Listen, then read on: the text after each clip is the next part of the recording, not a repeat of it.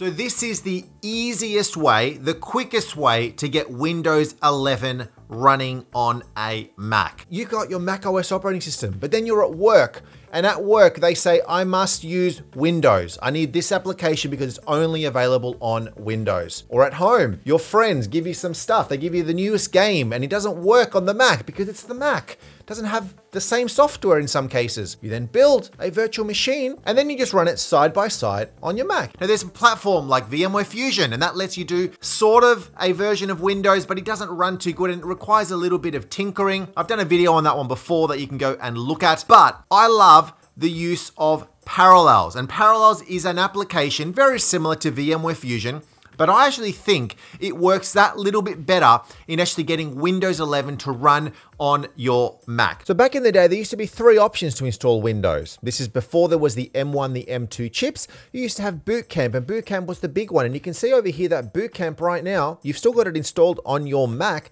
However, it doesn't really work anymore. So we can't use that one. So that one's gone. Then you've got VMware Fusion, and VMware Fusion, look, does an okay job at doing it.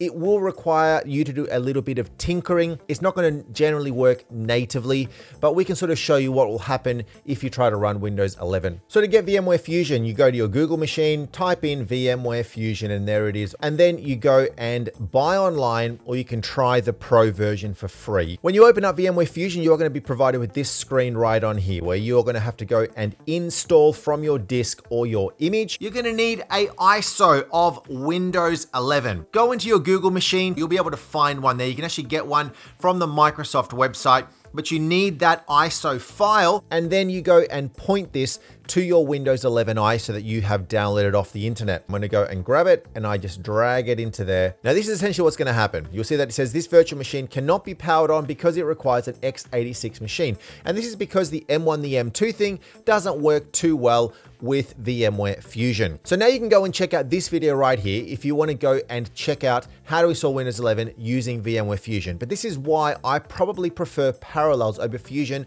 because you don't have to go do all of this tinkering. Same deal, into your Google, you're going to type in Parallels. Here it is, Parallels, Mac and Windows. You can go and buy it right from here, which is always a good thing because you're never going to regret it. When the download is finished, you go and install Parallels for your desktop. I'm going to say open, and then go ahead and just follow the standard installation of Parallels. To be able to enable all of the features, Parallels Desktop needs access to several directories. If you do not allow access to them, some features may work incorrectly or not work at all. So you may want to go and do that, making sure that they're all ticked, and you click on finish. Now, I will let you know right here that this is going to be running side by side with your Mac, okay? This is going to be running within the Mac operating system itself. So the Sonoma operating system is going to give a little bit of the hardware resources off your Mac to give to your Windows 11. So your Windows 11 is going to grab some of that RAM, some of that CPU to borrow it. So then your Mac may run a little bit slower because those resources have been given to the Windows side. But the great thing about virtualization is that you can add and change this later on. So you can give it more resources later. You can take away resources later if you need to. Just by shutting down that VM, you can adjust some of those resources there. What's great about Parallels is, yes, you've already gone and got yourself your Windows 11 ISO, but right out of the box, you can actually do this directly from Parallels. Parallels will go and do all of that work for you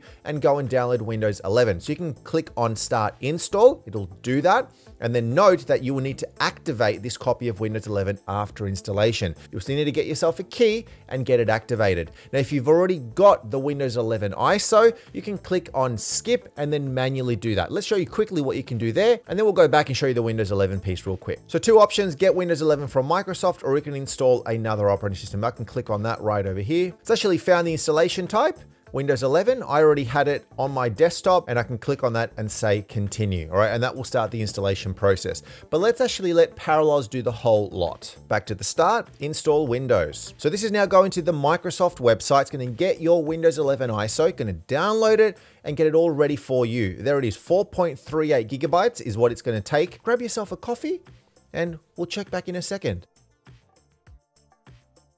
So with the download completed, the installation now commences, and you can see that it's starting the installation automatically of your Windows 11. It's gone and assigned the resources that are needed for your Parallels installation. The hard drive, the CPU, the RAM, which is going to be given to it from your macOS. At this stage, you can grab yourself another coffee if you really want to be caffeinated, and you check back in a little while. It's good coffee. So now you can go sign into your Parallels account if you've got one. You can go create a brand new one right there, or you can sign in with any of those existing accounts. Your license agreement. Now this is the license agreement for Windows. If you're happy with that, you can accept. Now, funnily enough, this has opened up Windows 11 installed successfully, but it's inside your new Windows 11. Now, how easy was that? And check this out. This is the best thing, is you can now go into your Windows Explorer, File Explorer, this PC, and there are the drives on your Mac. And finally, if you want to adjust any of the settings, just shut down the VM. Once it's down, you just click on the little config button, and there are some settings that you can adjust, including the memory, the CPU, and a whole bunch of other things. So Windows 11 and the Mac done, working well. Let us know down below in the comments whether it was a yay or a nay. And hey, if you want to know more about technology on the Mac, on other bits and pieces around virtualization, and watch this next one coming up right here.